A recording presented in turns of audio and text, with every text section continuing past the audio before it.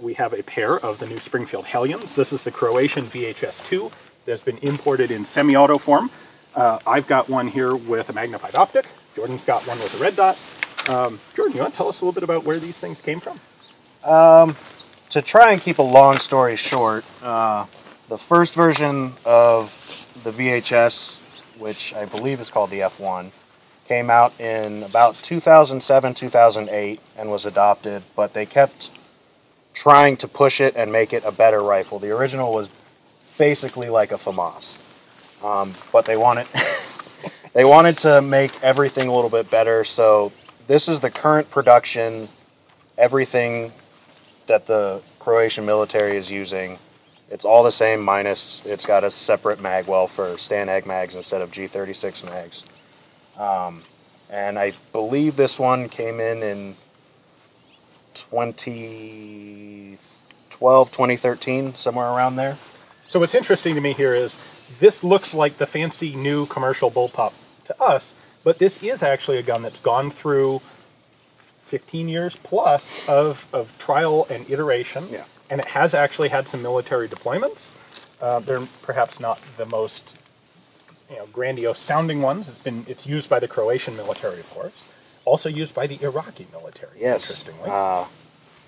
The Iraqis bought some, and they really enjoyed them, and then there's a bunch of small nations that have purchased some for special forces.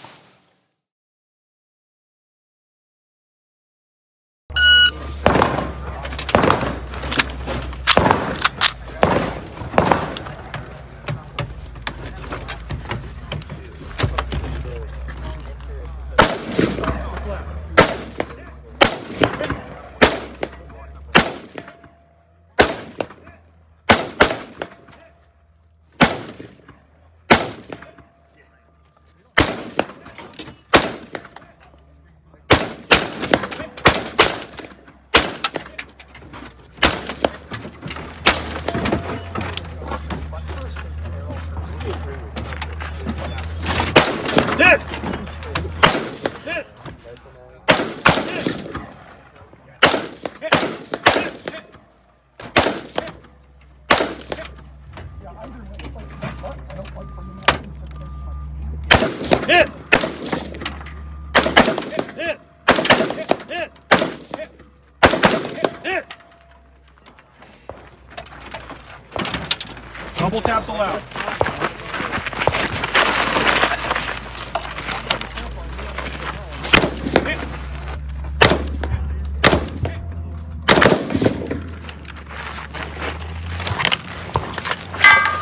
Some sort of strange malfunction where there's no more bullets in the gun.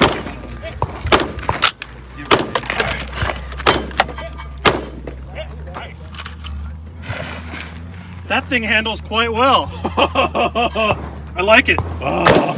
How much ammo do you have left? I have, let me see, 0. No I have ammo. Nothing left. I have nothing. Last round, bolt hold up and works. Show clear on the range. Where's the button? And we'll dry fire. I planned that. That's the perfect way to shoot it. You run dry on the last shot.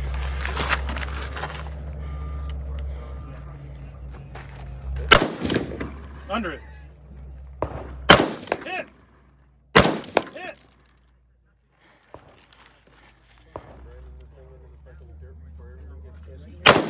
Hit! Hit! Nicely done. Huh.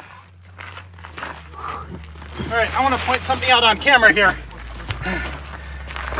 It really was nice that I could shoot from either side, because when I got under that port, I realized if I'm shooting this left-handed with the ejection side down, I'm going to bounce cases right off the ground and cause malfunctions. So I was able to shoot it right-handed under the barricade and not worry about eating the brass, but still give the brass a clear path up and out for a really low barricade shot like that. And that actually worked really well.